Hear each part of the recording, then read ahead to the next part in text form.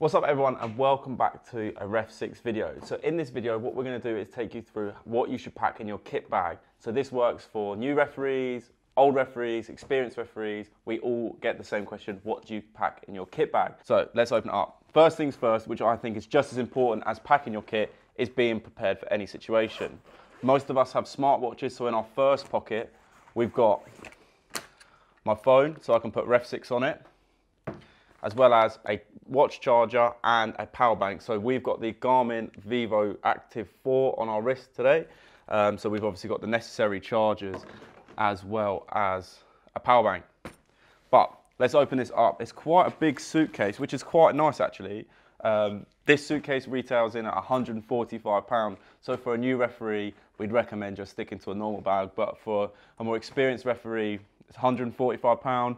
It's probably a couple of match fees, but it seems quite well compartmentalised. It's got a lot of space. I quite like it at the moment. I don't know how I feel about it, because I know a lot of referees do have it, but you know, it could grow on me, I think. But let's open it up. So what have I packed in my kit bag? I think it's very important, first things first, to go through the kit. So in this side of my whatever this is called, suitcase, is my kit. So in this side, I have got water bottle, a box of tricks, which we'll go through in a second, two sets of flags, or a set of flags, a pair of refereeing shorts, warm-up stuff, so warm-up mid-layer, as well as a warm-up top. As you can see, I'm wearing a presentation jacket, and this is the kind of stuff that I would turn up to a game into. It's smart, it's functional, it's nice and warm. I can quickly unzip it and have my refs kit underneath. Now, we have now two match tops. One black one, which for most Sunday League referees and youth referees, we'd recommend just one. This one is black, which is probably perfect. If you want to spend a little bit more money, we'd recommend getting a second colour, just in case you clash with any kit. So we've got the green one, which is probably my favourite away shirt, if you want to say away shirt. That's my favourite kit. So that is the kit side of things in terms of actual physical wearing kit. But I think it's important to go through this next part of the kit. So this is something called my box of tricks, which you would have seen in many different vlogs. And if I open it up, all it is a complete and utter mess. Here it is. So in this box, I carry loads of stuff that I've picked up along the years of, you know, going out with other referees, and all the stuff I need to complete the game. So in this box, I have my Capelli sweatband, as I'm sure you've seen how buzzing I am about this. My whistle, which is a Fox 40. This also has my coin in it as well, but I have a little bag of old coins in here and a lucky penny I found in Thailand. So, you know, they're the kind of junk that you find in these kind of boxes, as well as pin badges in case I ever need to put a badge on about my Sussex County FA, depending on cup games, a spare lanyard and a spare whistle, another spare whistle, a hairband because my hair is getting progressively longer.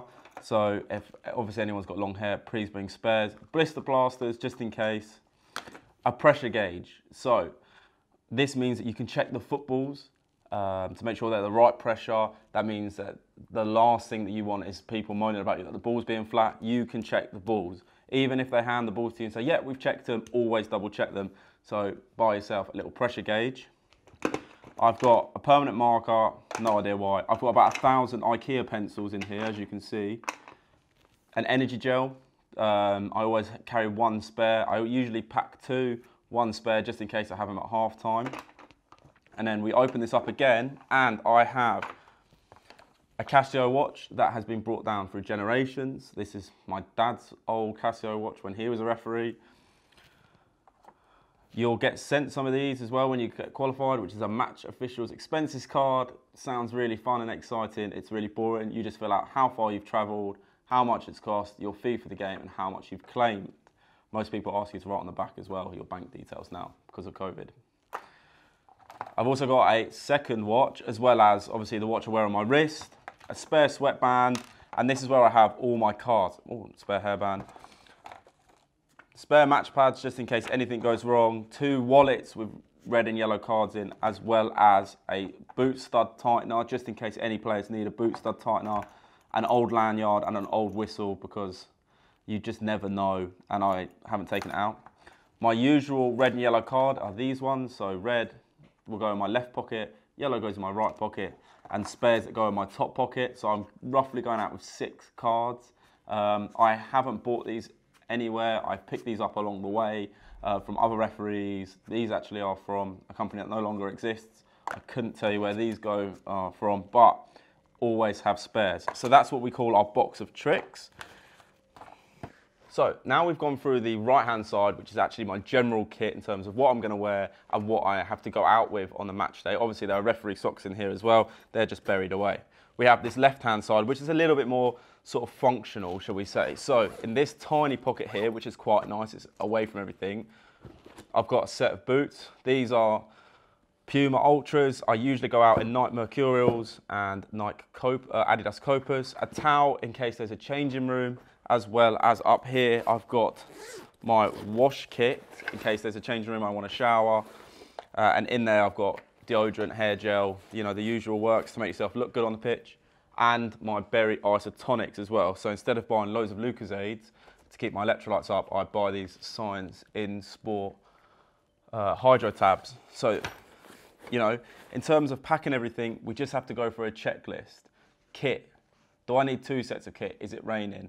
Warm-up stuff. Is there a place for me to change? All these little things that we can think about before the game while packing, just tick them off. We'll put a little checklist here so you can go through and tick things off as and when you want. In terms of getting more fancy and as things go, you just end up buying more expensive kit as you go up in terms of buzzer flags, in terms of, you know, the newest night kit, the newest warm-up stuff, but you can obviously start really light, which is what I've done. 1 set of shorts, 1 set of socks, 1 set of match top, a mid layer. You can even warm up in this top as well. You can turn up in the mid layer as well to keep things slightly cheaper, but that's everything that we pack in our kit bag and what we would recommend packing in your kit bag.